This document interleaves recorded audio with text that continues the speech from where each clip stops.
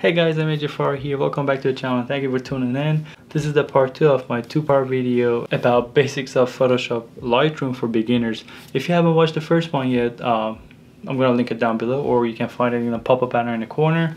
Go watch that first, then come back. I'm going to pause right now. Did you watch it? Yes? Let's get on with this video.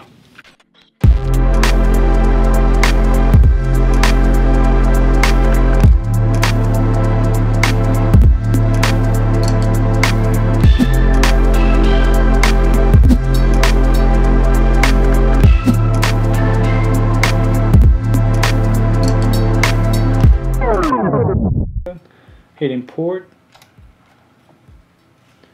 and it takes you to this.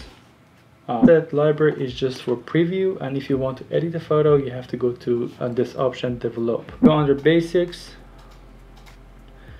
You can have it as a color, or you can have it black and white, and that's pretty much it for all the tools Lightroom give you as of editing a photo.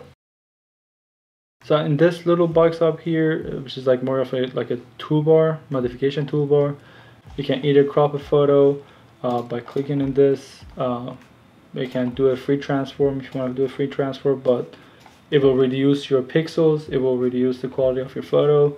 Just have that in mind before doing this. So I always have it locked, and I make sure that the ratio and the aspect ratio stays the same when I change it.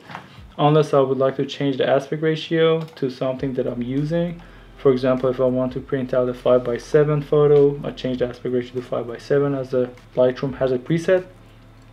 Or if I'm cropping a photo for Instagram, I just go 4:5. For example, in this case, I go 4:5, and I use the maximum amount of crop that I have to change it to that, and that's how I'm actually gonna post this photo. You can move it around with this, and then here you can change the angle, so it's different than the rotation. It's just like barely rotating it to have a actual flat horizontal line. I still see the grain here. Let me just go back and get these grains out of this photo. Effects and grains. Double click to make it 0 again. Alright. Then you have the spot removal. As I said, it works okay, not as good as Photoshop. So just teach you some of the hotkeys. You can zoom with Z, and then when you click on space, you can actually use the pan to move it. So let's, for example, remove this. So you have two options. You can clone it or you can heal it. So when you clone, you actually brush on top of what you want to remove, and it clones from your second spot. For example, here this looks the best, but when you clone, since it's taking everything from the second spot, there's always that it looks a little bit fake. But when you do a heal, you can actually change it here. It uses your second spot. It takes the information, but it also feathers it out, so it doesn't look as fake and as edgy as the clone look. However, I always take my photos to Photoshop to remove the spot I needed. We can't use the red eye correction here because there's no red eye, and the car is a Hellcat, it's not a red eye. These three tools are the best tools that are in Lightroom. Let's start with the brush. So, for example, if you want to just brighten up this spot and don't touch anything else, you can basically brush over the front bumper, for example, and change the brightness to it. How you can change the size of the brush, there's this here, or with your scroller, you can just like scroll up and down to make it bigger and smaller. There's a feather and there is a flow. Oh, this is new. And density, that's new. I didn't see that before. So if you get the feather more, it's like it will give it a feather around it, so the middle be denser with your brush and it feathers it out. So for example, now I'm gonna have the feather here, and then I want to have it all the way 100, so it's the perfect amount. So I'll brush here, just eyeball it, and you can see what you brushed with hovering over here, but going over here to show select the mask, and this is how your brush looks. If you change your feather, for example, and then you do it again, if you see, it looks different than what you have. You have to go over it again and again for it to look like that. Let's just go back, and then let's do it again. See, now the feather is different. So I always like to have the feather right here. So let's brush over this again. Just eyeball it. You can show selected mask with clicking this or clicking at O, which is overlay mask. So let's remove the mask. These three tools here, the brush, the radial filter, and the graduated filter, you can apply these filters and change the basic settings. Let's say I would like to make it brighter and bring some more shadows to it. As you see, I give it more shadows, but you can see it looks a little fake down here because I just brushed over it. So let's say I would like to remove that. There's an erase option down here, or if you hold your Alt key, you can actually remove those spots that is looking not good. Again, go hit O or soft overlay, show selected mask, and you can remove the places that you don't want it to actually affect. Let's say that's good. Remove that. Let's do just a little more. Let's just do it here. Perfect. That doesn't look fake. And you can compare this photo with the original photo by hovering over here. Cycles between those two. You can see the before and after. Or you can, if you keep clicking on this, it gives you different options. Or you can click on your backslash, and that will give you a before and after right away. And then if you want to access your brush again, you can just go to the brush option, and you see this little white dot here. You can select it. You can right click to delete it, or you can just like click delete on your keyboard. Or if you want to duplicate it, you can duplicate it here, or if you want to redo everything, you reset your brush. So that was it for the brush. Let's do the next one, which is the radial filter. Radial filter is a great tool to work with. So when you hover over the radial filter and click on it, or shift them as it says here, you can, for example, click here and make a radial selection or radial shape, either oval shape or a circular shape. When you release it, that actually gets unlocked and you can change things. There's two options to the radial filter. You can either have it how it is now for outside, be your mask to inside and nothing inside, or you could go down here and invert it to just be outside, inside to outside. So either outside to inside or inside to outside. In this case, let's say I would like to darken everything else but the car. So I can adjust my filter like this, and then let's hit O so I don't see these red things, and let's bring down the exposure for the outside. So if you see, let's do backslash again, before and after, everything outside is being darkened. And also let's bring up the shadows all the way out. Let's just go all the way out and try this again. The shadows came out like that. Let's say we want to invert this, and let me just bring down the exposure. So now we have the shadows blown out in just this little area, before and after. It actually looks really good. I never blowed out my shadows like that, but that doesn't look that bad. Maybe I should start doing this, but no. There are a couple options here with brushes. I'll go over these in the other video that I'm posting later on, and also the colors. You can change the feather here. You can make it all the way or make it like this. It all depends on how you like your filter to look like. Let's just delete this one and go over the last one, which is your graduated filter. Graduated filter is great. Sometimes you have a overexposed sky you want to get rid of, or if you want to actually bring those textures up from the ground, you just use a graduated filter. They're kind of like underrated. This filter is underrated. It's perfect to use. So let's say I want to bring down the highlights or exposure on the sky. So I just click on the photo and drag it, and these two lines shows how much feather you want it to have. In the previous filters you could actually adjust the feathers, but in this the distance between the middle line and the two side lines is actually distinguishing your feather. So let's hit O again, and you can see here that how it's gonna look if you make this a little wider.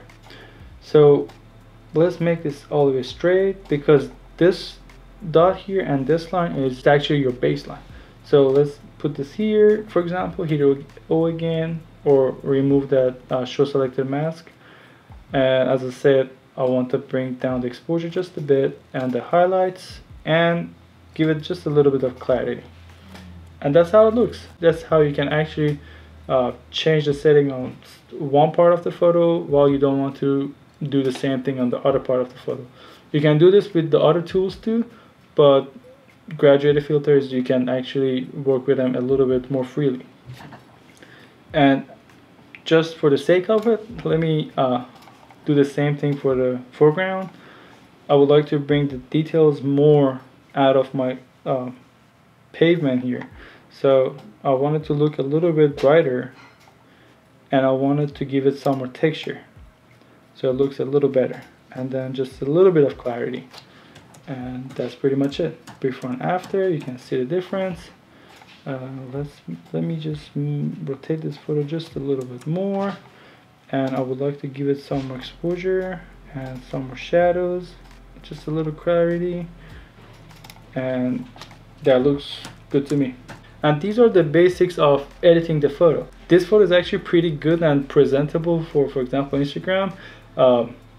Considering how basic I use these tools, Lightroom gives you a variety of tools to work with. I can't actually wait to go over them in the next video with you guys. Now that you have an edited photo, you can either export it and be done with it, exit out and be like, that's it, I'm done, drop the mic, or you can actually edit more photos. So if you go to the next photo, for example this one, and you kind of want to bring all the edits that you just did, since you just moved one photo from the previous photo, you can actually carry all the settings and adjustment you did by hitting previous right here. You click on this, it gives you all the settings and adjustment you just did. All you need to do is just like change the crop maybe, because the framing has changed, and that's pretty much it. Voila, you have another edited photo just by using the same adjustment that you did before. You might want to actually go ahead and like change just a bit, but everything, all the adjustment and edit is going to be the same, because you don't want to have one photo overexposed or one photo underexposed for your clients when you send it to them. You just want to have everything kind of looking the same. Same thing with other photos. When you go over them, these photos actually came really good. For example, this one, because I was just looking at the edited photo and I came to this one, I can hit the previews and it's gonna edit like that. But just for the sake of it, let me adjust this. Perfect. And copy everything and go to this one, and just instead of going to previews, and just paste them.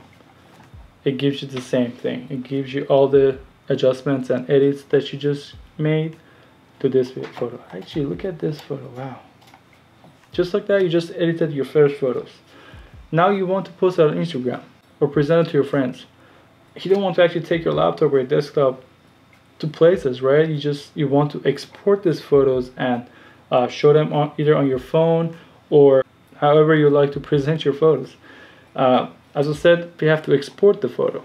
You can either select the photos you just edited all of them by click on control, for example this photo or this one.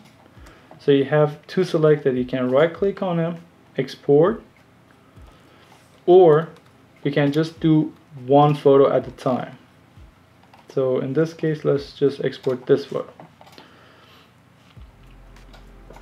So you can right click, go to export, and export. So this window will pop up.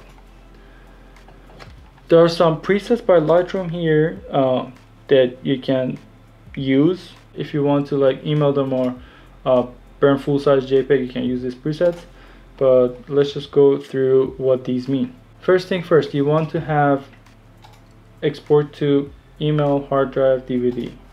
I export them to my hard drive, either my desktop or the hard drive that I'm using on the site.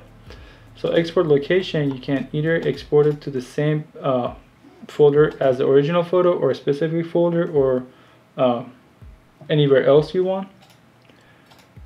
Then you can either put it in subfolder, because when you edit the photos, they usually get saved as the same name that you have the photos.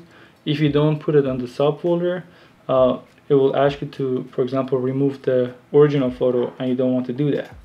So put in the subfolder, you name the subfolder here, add this to the catalog. You can do that or not. When you add the edited photos to the catalog, you actually just adding more and more to your catalog. It will actually be slow for Lightroom to open up. So I always like leave that off. I don't use it. Every now and then I optimize my catalog, and basically whenever you have all these photos edited, they usually stay in the Lightroom for you to go back and look at. But when you change your computer or change your system and you take your hard drive with you, if you create a catalog and you import that catalog in the other Lightroom, you can use the same edited photos. But for the sake of this video, we leave it off. You can change the naming here if you want, and then you can preview some videos. As I said, format and quality, you can't really edit videos here. It's just for the sake of changing the quality and changing the format of the video. File setting is the most important one. When you get the Lightroom, it's always on 80% or 70% if I'm not wrong. You always want to have this to 100%, and you always want to have a JPEG if you're getting if you're exporting in JPEG, and do not mess around with this color space at all, because if you change this, make it like Adobe RGB or anything, most devices are not being able to read those colors, and when you give it to people and you give it to your client, the colors are just useless and they will get mad at you. Just trust me. Image sizing is when you want to print something or resize something. We leave it off. Output sharpening, you don't really want to sharpen it extra if you haven't changed anything on the settings. Metadata is for photo to be exported with the data that you have saved on your camera. And then watermarking, you can change your watermark when you go to your edit watermark. For example, I have my own watermark set up, or sometimes you can just add a new one. I will go over these in the next video for the intermediate one, but you can have your name as a watermark on the corner if you want. I have my own MA watermark. And post-processing, you can either open it up, show it in Explorer if you want to do it, or as I have it here, do nothing. So this is looking good to me. I just hit export and it's just working here, and that's how you export a photo. Again, if you go to another photo, so as I said, there's like two ways to export it. Just select everything that you just edited and export, or one by one. So when you go to the next photo, for example, this photo right here that I edited at the beginning, these are some good photos. So I can't wait to actually go over them.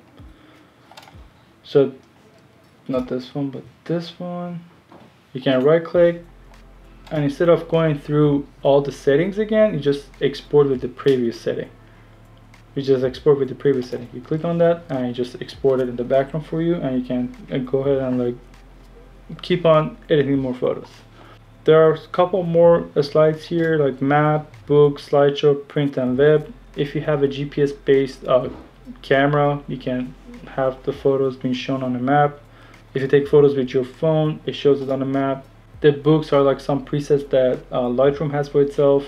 You can make photo books and things like that. You see here, page has been limited.